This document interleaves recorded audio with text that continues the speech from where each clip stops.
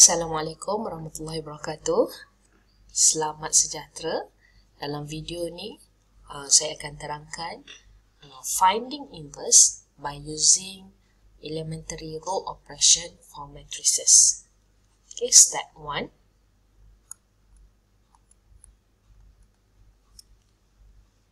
Kita akan tukar bentuk matrik dalam bentuk augmented matrix. Macam mana bentuk augmented matrix adalah matrik A, sebelah dia adalah matrik identity. Okay, dan kita akan buat ERO. ERO ni ada proses dia lah. Dan hasil dia, identity mesti berada sebelah kiri dan hasil sebelah kanan adalah inverse.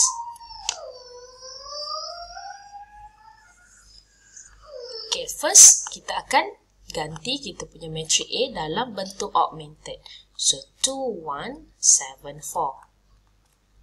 Palang identity 1, 0, 0, 1. Identity 2 by 2 sebab size untuk A adalah 2 by 2. Okay, dah selesai step yang kedua. Okay, step yang kedua kita akan tengok dekat column 1. Okay, column 1 yang mana nak jadi 0. Okay, kedudukan 7 ni kita nak jadikan dia sebagai 0. Kalau nak jadikan dia sebagai 0, dia punya working akan jadi macam ni. Okay, 7 is row 2.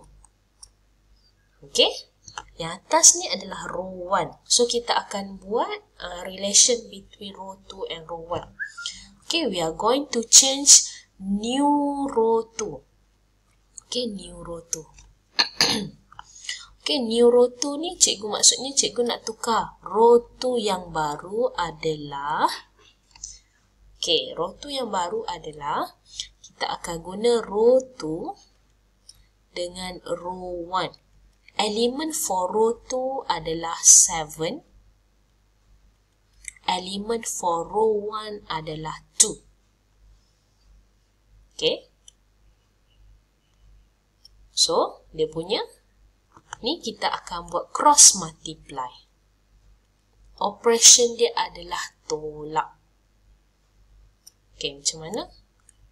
Ini 2 row 2 minus 7 row 1.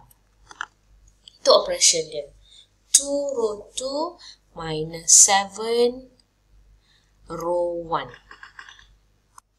Okay, now kita akan kira untuk new row 2. Okay, boleh kira macam ni. Kita dapatkan 2 row 2, 7 row 1. Operation dia tolak. Boleh kira macam ni 2 row 2. So, tengok 2 darab row 2. 2 kita ada. Darab 7 dapat 14. 8. Lepas tu palang. 0 darab 2. 0. 2 darab 1 dapat 2. Okay, 7 row 1. Row 1 ni kita darabkan dengan 7. Okay, ni row 1 kita darabkan dengan 7. Kita dapat 14. 7 multiply by 1 is 7. 7 and 0. So, the new row 1 adalah hasil tolak. 14 darab 14, 0. Di sini 1. Ini adalah negative 7. This one will be 2. And then this one will be our new row 2. Okay, new row 2. Ini kita nak cari. Ini adalah new row 2. Okay, new tu maksudnya yang ada star macam ni. Okay, so kita akan ganti tempat row 2. Okay, 0, 1, negative 7 and 2. Row 1 maintain yang sama. Maksudnya 2, 1, 1, 0. Okey, so sekarang matlamat kita dah berjaya untuk jadikan 7 ni kosong. Okey, seterusnya kita akan proceed sebelah. Sebelah kita akan jadikan 1 ni pula kosong. Sebab kita nak jadikan dia identity. 1 adalah dari row 1. Maksudnya dekat row 1 yang baru pula kita akan tukar. So, row 1 new. adalah relation between row 1 and row 2. Okay, elemen for row 1 yang kita nak tukar adalah 1, bawah dia ni adalah 1 juga. Okay, so cross multiply. Okay, cross multiply, so kita dapat row 1 minus row 2. Okay, maksudnya tolak sahaja row 1, tolak row 2. Tak perlu kira kat sebelah, awak terus boleh kira dekat sini. So, step yang ketiga. Okay, yang mana berubah? Row 1. Row 2 maintain. So, row 2 maintain kita salin 0, 1. Negative 7, 2. Okay, nak dapatkan new row 1, kita akan guna formula ini. Row 1 minus row 2. Row 1 yang mula-mula ni, tengok ni 2 tolak kosong. 2. 1 minus 1, 0. 1 minus negative 7 is 8. 0 minus 2 is negative 2. Okay, so purpose kita dah berjaya di mana 0, 0 untuk kedudukan identity kita dah dapat. Okay, next step.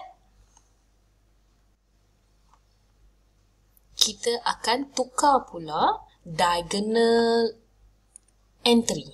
Okay, diagonal entry ni pula nak jadikan dia 1.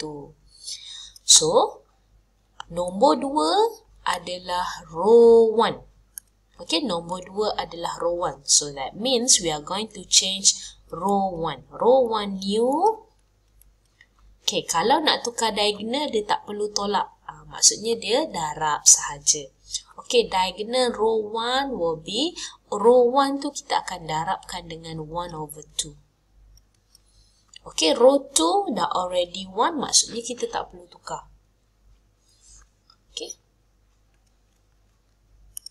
So, step 4, we are going to change the diagonal element. So, 2 multiply by 1/2. Okay, row 1 yang lama, kita darabkan dengan 1/2. This one we get 1. 0 multiply 1/2 is 0. 8 multiply by 1/2 is 4. This one we get negative 1. Okay, row 2 salin balik 0, 1, negative 7 and 2. So, done. Tengok sebelah kiri kita dah dapat bentuk identity. Okay, purpose kita nak jadikan jawapan akhir kita identity berada di sebelah kiri. Dan sebelah kanan adalah hasil inverse. So, last but not least, jawapan kita tulis balik. Triple dot inverse of A equals to 4, negative 1, negative 7, 2.